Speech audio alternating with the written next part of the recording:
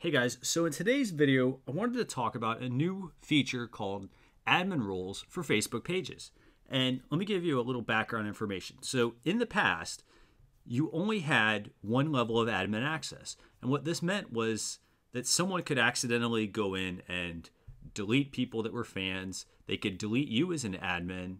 And basically, it made it extremely difficult to manage your Facebook page. So luckily, Facebook has added in this new feature, and there are a number of different roles they've created. So let's quickly show you how you access these and how you set the different admin roles. So to get started, all you need to do is go to your Facebook page that you're an admin on and go to the admin panel button in the top right-hand corner. Next, select Edit Page and then go down to the section that says Admin Roles. And what you're going to see here now is you're going to see the different people you have set up as admins. And what's new is you're going to have a drop-down menu. So let's quickly run through what each of these different roles does. The first admin role is the manager, and they're basically a super admin. They can do anything they want to on a Facebook page. Here's a quick rundown on what their responsibilities are. The second admin role is the content creator, and they can do anything a manager can, except they can't access the admins.